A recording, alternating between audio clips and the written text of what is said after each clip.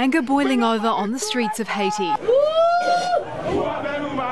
Anti-government protests first swept across the capital and then the country, and now one of the demonstrators' demands is being met.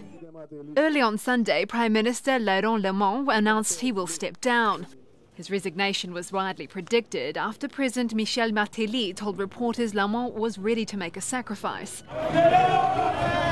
Protesters are angry over what they say is government corruption and that there hasn't been an election in Haiti for 3 years.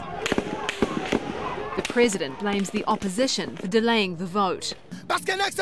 This government was supposed to organize the elections. For 4 years, all they did was corruption. They ruined the country. That's why we take to the streets, and we will be in the streets every single day. We are asking the US government to come take the president with them because they are the ones that put him in power.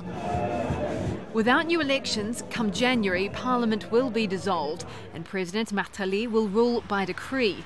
That's why many believe Lemont's resignation won't be enough to satisfy the crowds.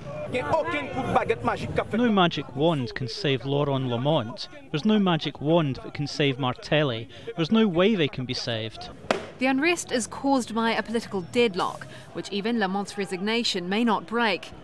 If his replacement isn't nominated before Parliament dissolves in January, Haiti will be without a functioning government or a Prime Minister. Kim Vanel, Al Jazeera.